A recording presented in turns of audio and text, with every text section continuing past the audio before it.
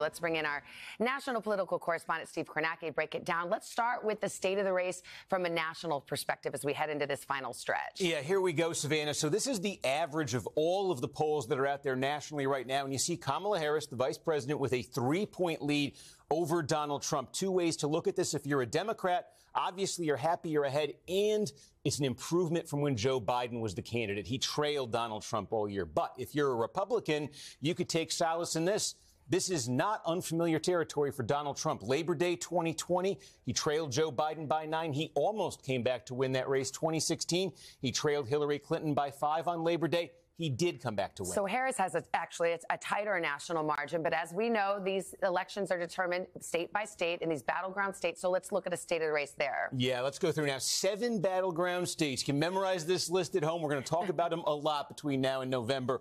But the key here is that 6 of these 7 states all went for Joe Biden in 2020. North Carolina, the only went for Trump. And you see right now, the polling is tight in just about all of them. Trump ahead narrowly in Georgia, North Carolina. Small Harris leads, except take a look here, like in Wisconsin, Harris on average leading by 6.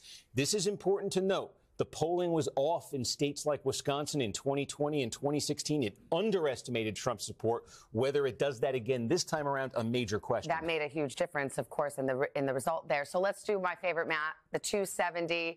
Love to see how this can play out when you start switching how the battlegrounds go. Yeah, mine too. So we've got those 7 states you just mentioned in gray here, the battleground states. Look, 2 perspectives here. If you're Harris, your most direct path is this. They call them the Great Lakes states. Wisconsin, if you could win that, Michigan, and Pennsylvania all went for Biden 4 years ago. Hold those, and you see it right there. Harris is at exactly 270.